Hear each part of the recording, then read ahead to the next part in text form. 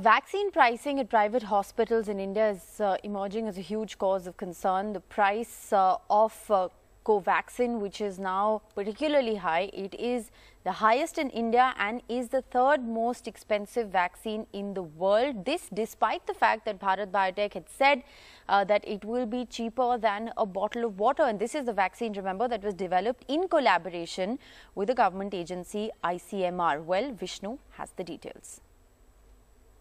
Is it right to start wondering if a company is making a profit or profiteering? If you take a look at this chart, and let's have that up full frame for a moment, then in rupee prices, the Sinopharm is the most expensive. It's a Chinese vaccine, followed by Pfizer, followed by Covaxin. This, of course, is not the price to the government. This is the price to hospitals, private players in the country, which has been capped by the government.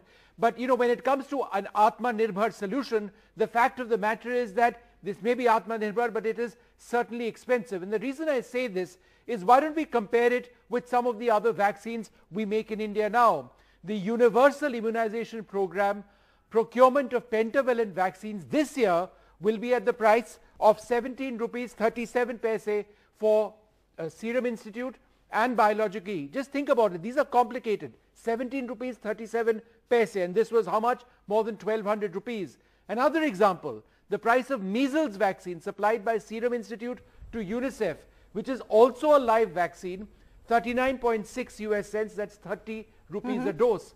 Therefore, a price of 1200 rupees for the inactivated COVID vaccine is very high, particularly since the government was also a partner in having organized trials. But it's difficult to say. A company can say, look, we have incurred these huge costs, huge facilities. We will never know because it is opaque.